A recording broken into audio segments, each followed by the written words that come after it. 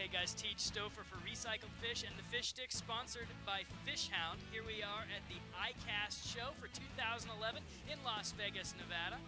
This is where everybody brings out their cool new stuff. Here's one more cool thing we found here on the show floor. We took the traditional Carolina Quick Rig, which is normally made out of a brass weight, and we changed it to a tungsten system.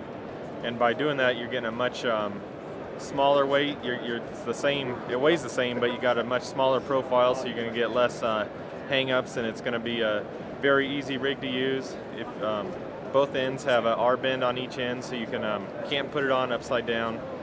It's easy to snap on your swivels. If you want to change a weight from a half ounce to a 3/4, you just unsnap and grab the weight you want, the rig you want, and put it right back on. You can see here a comparison.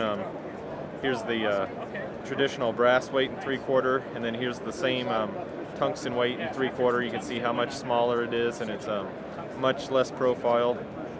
We've got a red glass bead in there, so it makes just as much, if not more, noise than what the glass rig did. It's going to be a very easy non-lead environmental product, very easy to use for the angler.